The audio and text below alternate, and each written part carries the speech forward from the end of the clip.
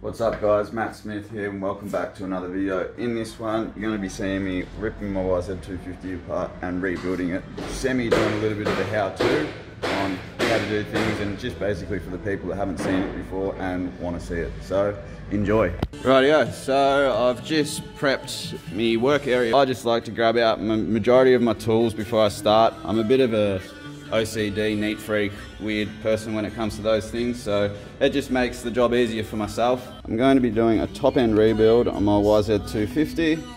So there's a new Woosnap piston, first ring, second ring, gudgeon pin, little end bearing, and circlips. A gasket kit here, and that is going to make the job a whole lot easier. Get a bucket, drain all your coolant out first before you kind of pull anything down.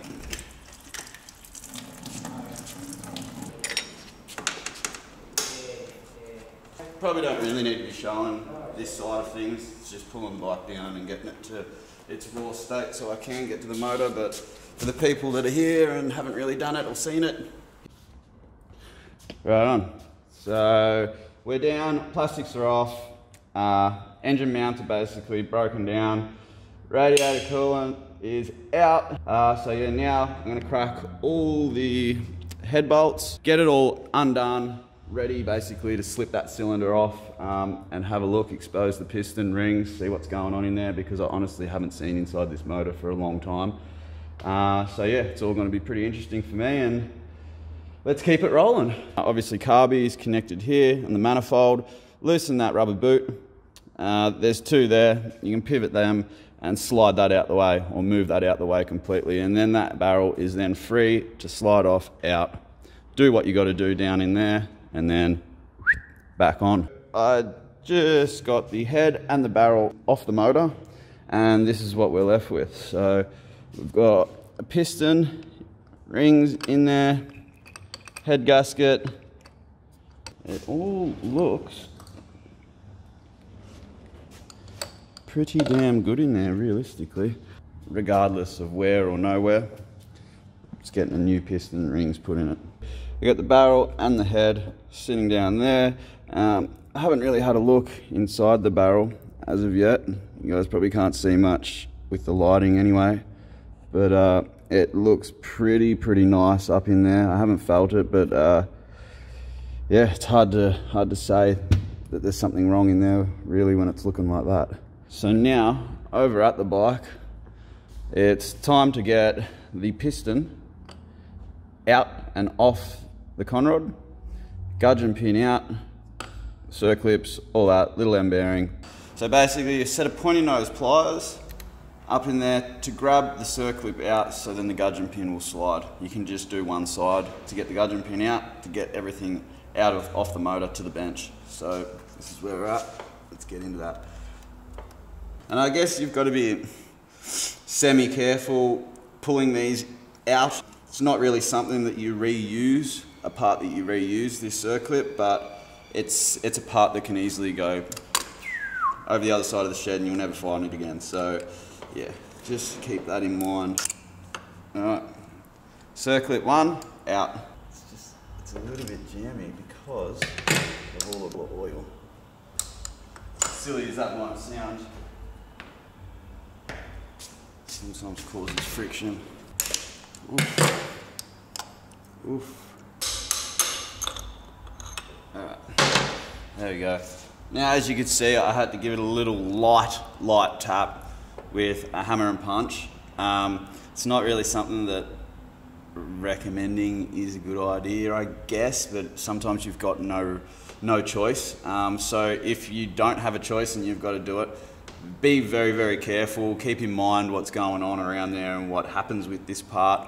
And remembering the rod to be down, the piston sunk down, it's up here and you're tapping, it's got leverage and it can bend things, and we don't want to do that. And that's why I say light taps, because we don't want to put pressure on big end bearings down in the arse of the motor, all that stuff. So yeah, that is that. Let's keep moving. So there's conrod there, piston ain't on top, obviously. So I've pulled it out, it's here on the bench, and it looks pretty damn good still. Realistically, it's not too bad at all. Except I did just spot something as I was telling you that. Yeah, right, full on. So I've had this happen to me once before,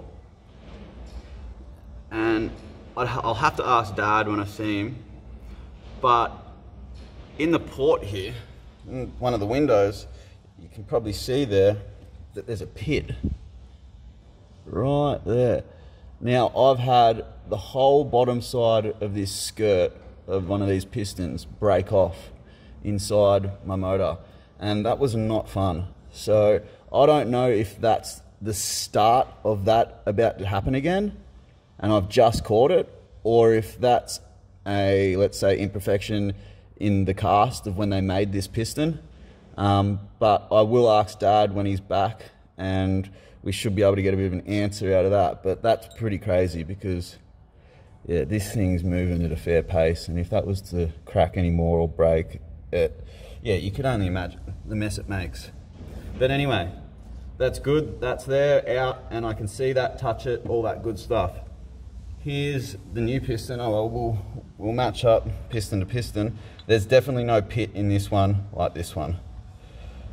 But yeah, I guess that's a good thing that I caught it before anything came of that, I guess. So back at the bench, need to get all the components out of their bags. So we have a little end bearing and a gudgeon pin. Ring. There's two. Now we also have two circlips. What I like to do is get some thin motor oil, just some nice oil in a tin basically. Probably don't use canola oil, cooking oil, that stuff, but any thin base motor oil. When I'm assembling any of these parts, I like to give all this stuff a bit of a lick. When I've got it, God damn it. Oh, there we go. Just because you don't really want raw metals touching each other, especially when they're spinning the way they are and moving and causing friction upon each other and whatnot. So always put them together with a bit of slips.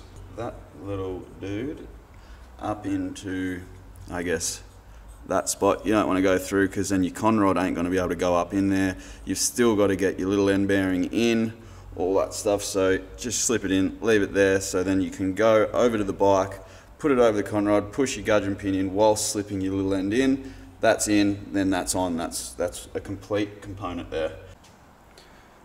All right, so now we're back over at the bike after explaining to you what I'm about to do. So I've got the small end bearing here. I'm just going to slip it in the top of the conrod there. Obviously that's got a little bit of oil on there, like I was explaining in the last clip. On the piston, they're usually marked. You've got an arrow here to show that's the front of the cylinder. So we want it sitting in there like that on top of the conrod. So now we can just grab your conrod. It usually helps if it's extended all the way to the top.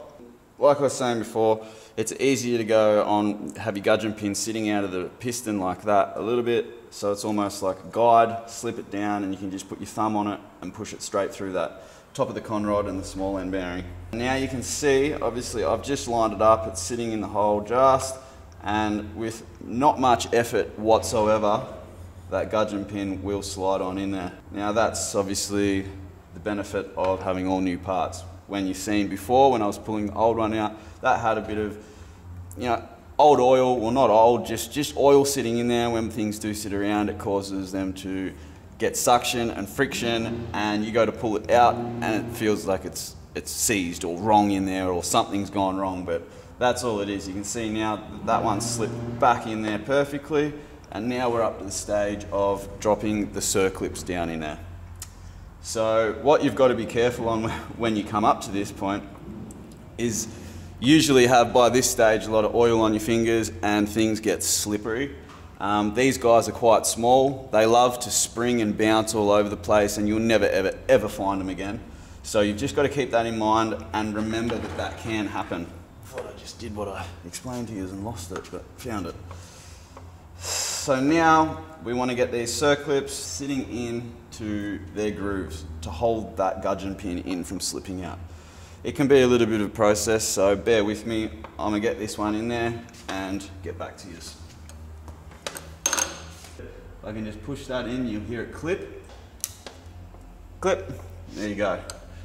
Now, I've almost landed that in the right place.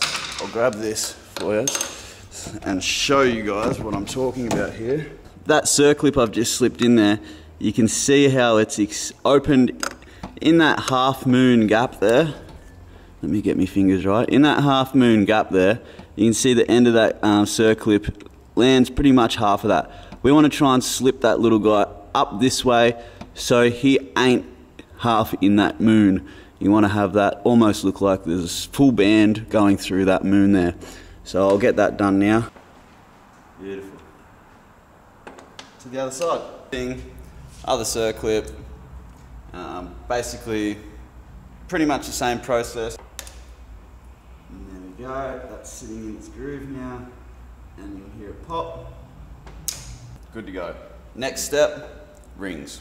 So with the rings, you will see that there is the two. They're both the same, but on the top side, they've got a marking, and that marking goes to the top side of the piston. So that's pretty much all you've got to think about and understand and know when you're putting the rings over the top of the piston. A piston with two rings on it. Ready for the barrel to slip back over and pull on down. Yep, see? Dad just said then, that's what Dad just said. Don't forget to put a little bit of lubrication on basically dry parts going in. I've explained this to you, but just a bit of a point to prove that that is what, you know, it's a good thing to do. So you're not binding metal on metal in a place that is going to be getting thrashed as such. You don't want to cake it and load it up too much. So if you can just spare it and grab it from one side to the other, don't load your finger up with heaps of it. Base gasket to go on. Alright, now that's good to go. That's on in its place. Alright, so sometimes this can be a little bit tricky with the space you're working with in here and whatnot. And obviously the rings need to be pinched around the piston to be able to fit down the sleeve of the barrel. So that's obviously got to be done individually. Top one, bottom one, and then keep moving on down. If it becomes a bit of a struggle, don't force it because you will bend, twist, break something. So just don't force, make sure it's all sitting there moving by itself basically, and you can just use hardly next to none pressure and it will slide and locate everything. It should be done that way. You don't want to go and force things because that's when you break it. So let's slip this on. If you can get another set of hands, that's great. Use them. Because all you would do, especially if it's your first time doing this, you're going to fight against everything. So this is the best way. You can see the piston up the top there. You can see it moving up and down, making all the noises it should. Alright, so basically now, this is where we're at, the stage. It's pretty much the head gaskets have got to go on, the rubber O-rings, we'll slip them on. I'll put the head back on the barrel. Got cylinder nuts back on now. These main four ones are pretty much run off feel because it is so hard to get in and around there. And then the 6 top cylinder head bolts are the ones that you should really tension. So now we'll slip those rubber O-rings in and put that head down.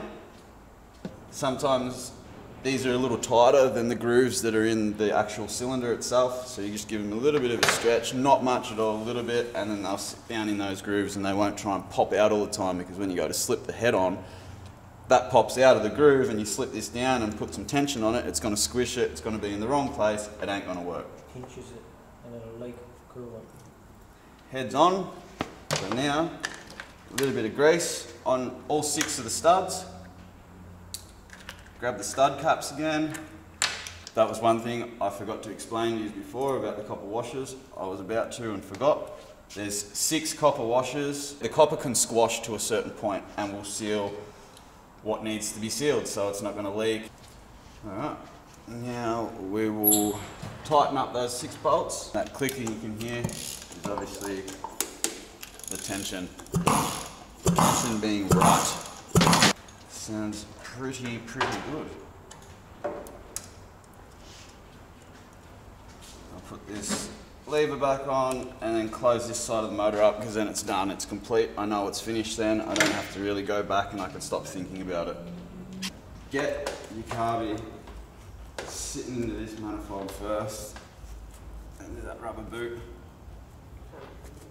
In a roundabout place, you'll feel it. It'll sit back into a position where it feels right. It's already on there. Seat it back home, and it's in. It's done. On. Good to go. So now basically subframe bolts back in, tighten up both of those hose clamps around your rubber boots. That stage is done. Now I can do this engine mount back up here. I can put this hose back on, tighten him up. Look, it's a good sequence to do. If you put a bolt in or put a clamp on, do it up. Don't leave it and think you're going to get it later, because it gets forgotten about. You will forget about it. And again, from experience, take it or leave it.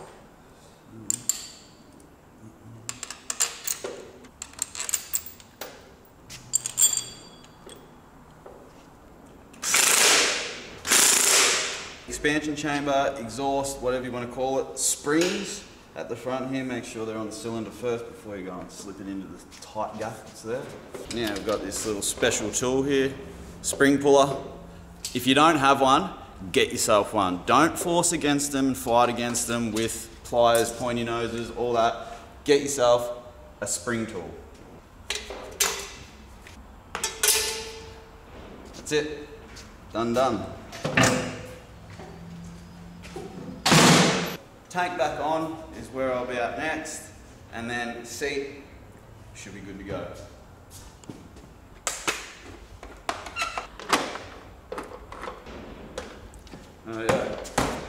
Back to pretty much a complete YZ250. Just got to put a little bit of coolant in the radiator and then fill it up, give it a kick. This is always a pretty exciting time. For me anyway.